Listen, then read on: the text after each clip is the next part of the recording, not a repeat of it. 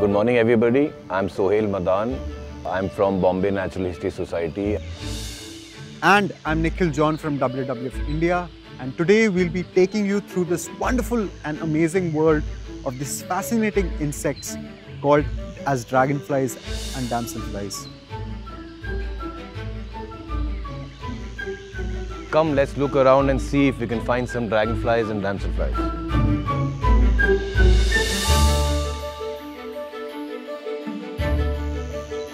It's a great day to be looking at dragonflies. You can see that it's sunny, it's hot and humid, a perfect day for dragonfly watching. Come, let's look up at the sky and see the dragonflies flying around. Dragonflies are fascinating insects. They belong to a group called Odonatas. Odonata group is made up of two organisms, dragonflies and damselflies, and they can be easily differentiated. Damselfly, as the name goes, has a slender body, whereas dragonflies have stout, fatter bodies.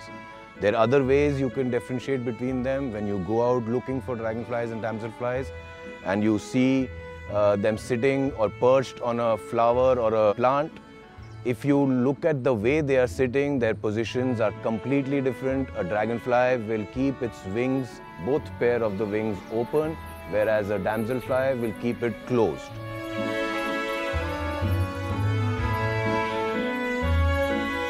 Being cold-blooded creatures, odonates try to raise their body temperature by basking in the sun.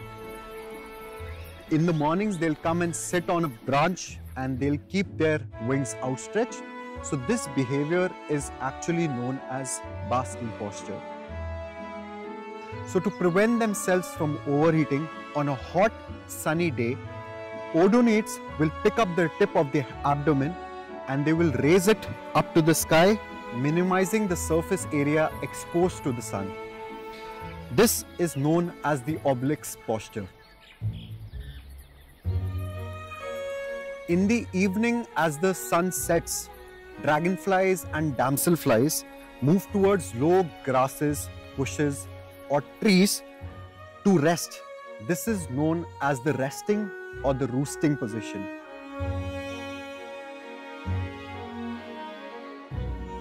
When you're observing these insects, do look at their heads very closely.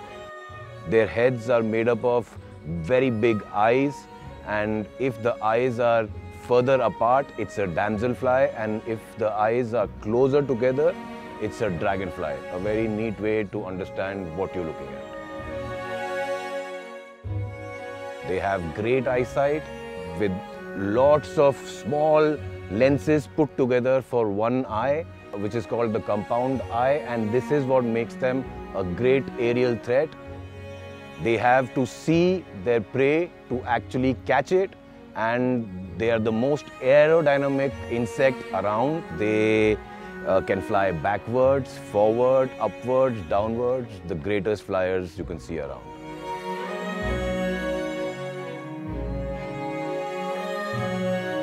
Dragonflies have three body parts: the head, thorax and the abdomen. And their most striking feature is their mandibles, which are really strong. It enables them to be the apex insect predator around in our backyards.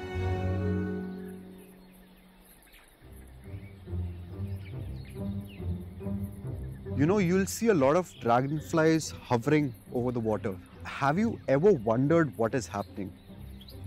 So the female dragonflies are actually trying to lay eggs by dipping their abdomen, which is the last part of their body segment, inside the water. You might also see some of the dragonflies perching on some water plant. They'll sit on it, they'll put their abdomen inside the water and they'll lay eggs. Some of the damselflies submerge their body inside water and they lay eggs for around 20 to 30 minutes. Dragonfly goes through what we call an incomplete metamorphosis, where it starts its life underwater or just on the surface as an egg, and that goes on to become a nymph, which is a long-living being, stays in the water about 6 months to up to 6 years. It stays in the water, feeds on the larvae of different insects like mosquitoes inside the water. And when it's time to become a dragonfly, an adult dragonfly, it comes out, finds a perch of a lily plant or a bamboo or any plant next to the pond, comes out, gets rid of its shell, and a brand new dragonfly emerges.